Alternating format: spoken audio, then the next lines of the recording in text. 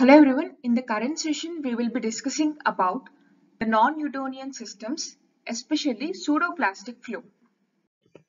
Before that, let us briefly discuss about the types of material, and whenever we classify the materials according to the type of flow and deformation, they are categorized into two types.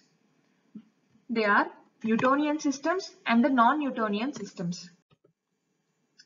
Majority of the fluid pharmaceutical products are not simple liquids and they do not follow the Newton's law of flow. And these systems are referred to as non-Newtonian systems. And generally the non-Newtonian behavior is exhibited by liquids and solid heterogeneous dispersions such as colloidal solutions, emulsions, liquid suspensions and ointments. Coming to the types of flow. Similar to that of types of system, types of flow can also be categorized into two, Newtonian flow and non-Newtonian flow. The non-Newtonian flow is further subcategorized into three types, plastic flow, pseudoplastic flow and dilatant flow. In the previous session, we have discussed about the plastic flow, and in the current session, we will be focusing on the pseudoplastic flow.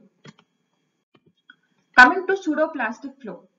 Many pharmaceutical products, including dispersions of natural and synthetic gums, for example, Tragacanth, sodium alginate, methylcellulose, and sodium carboxymethylcellulose, they exhibit pseudoplastic flow.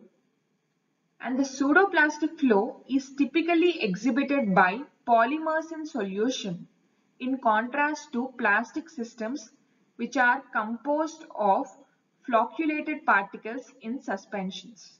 The pseudoplastic flow is typically exhibited by polymers in solutions. This is an important point. And the pseudoplastic systems are often referred to as shear thinning systems.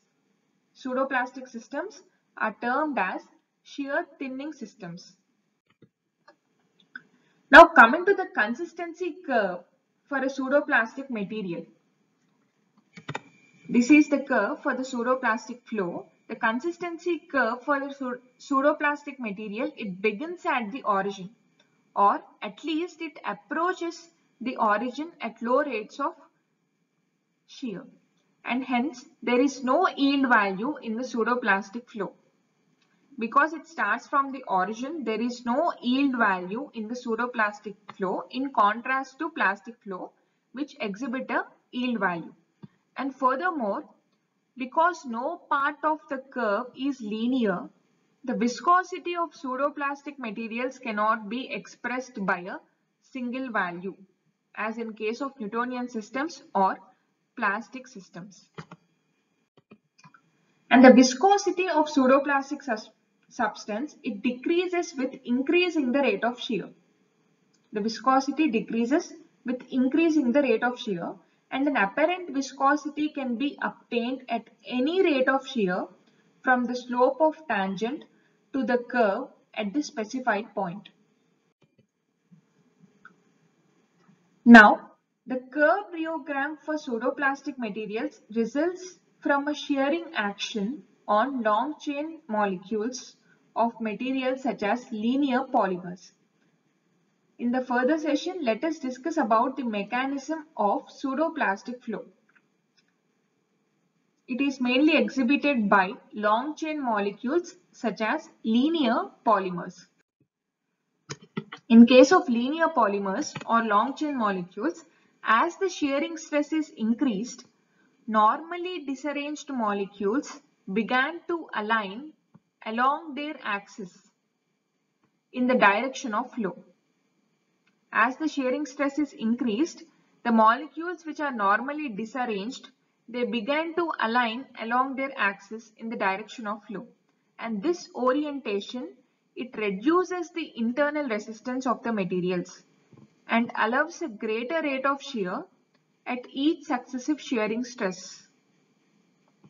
In addition to that, some of the solvent associated with the molecules may also be released, resulting in an effective lowering of both the concentration and the size of the dispersed molecules. This aids in the further reduction of apparent viscosity. By this mechanism, as the shearing stress is increased, the apparent viscosity of pseudoplastic flow materials is decreased. And the objective comparisons between different pseudoplastic materials is difficult. However, Martin and et al. They have derived an exponential formula of f to the power of n is equals to viscosity coefficient into g. This term is the viscosity coefficient, and the exponent n rises as the flow becomes increasingly non-Newtonian. N increases or n rises as the flow becomes increasingly non-Newtonian.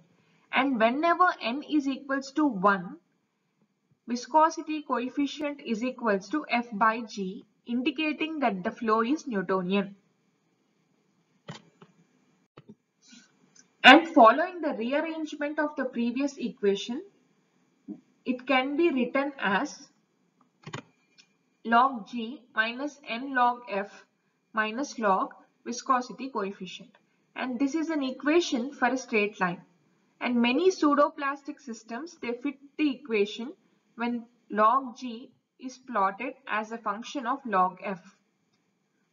By this, we can calculate the viscosity of pseudoplastic materials.